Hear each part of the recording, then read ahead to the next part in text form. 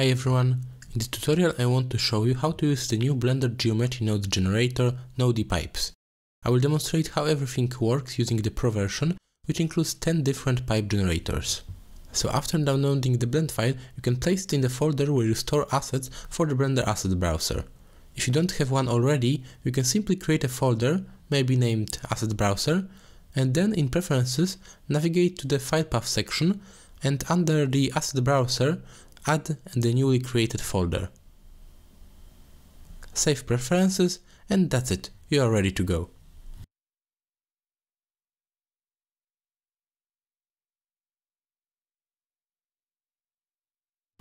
Now let's open the asset browser here instead of the timeline. Here you will find both materials and pipe objects. You can switch between asset types here or simply use the built-in Blender filter at the top.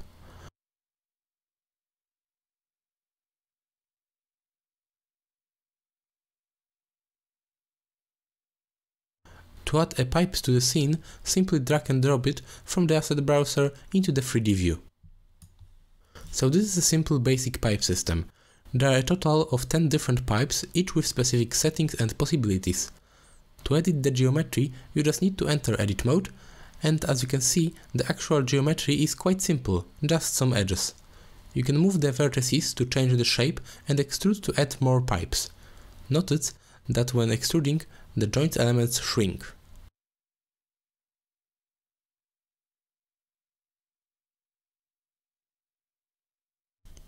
This occurs because in the parameters we have enabled Auto Create Joints option.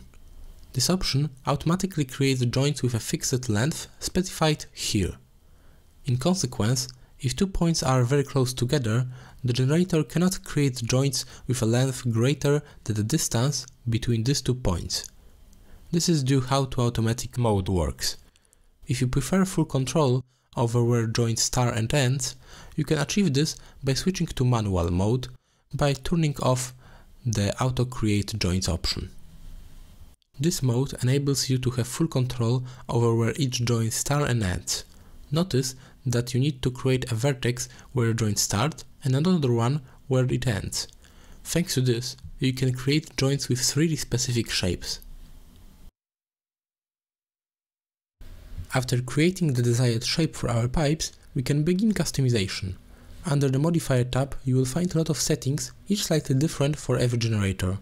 If you want to learn more about what each option does, simply hover over the parameter and an explanation note should appear. One common setting is duplicate pipes.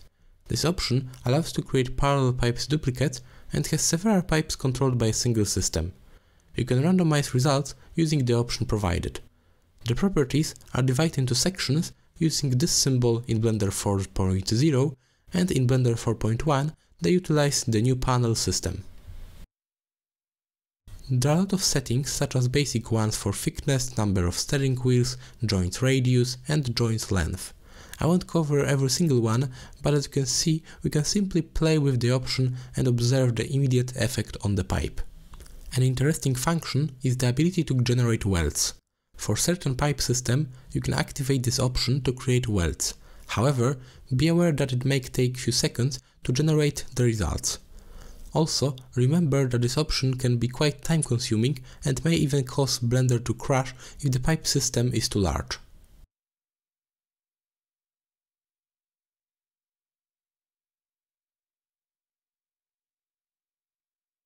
The last option for customization is the custom thickness attribute. For certain pipes, there is a vertex group named custom thickness under the vertex group section. This feature allows you to assign weights to create randomization in the thickness of the pipe. In edit mode, you simply need to select, for example, this edge and assign different weights to it, just like this.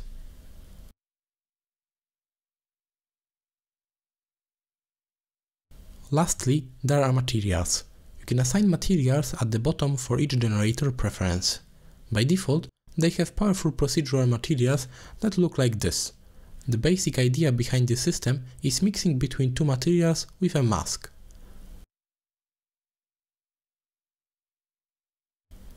As you can see, it's pretty simple concept but very powerful. You can customize each material to create unique results.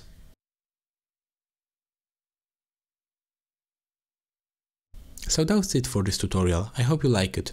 If you want to check out the Nodee pipes, link in the description. If you want to support my channel, you can check out my other assets and add-ons, link also in the description. Thanks again for watching, see you again soon, and bye!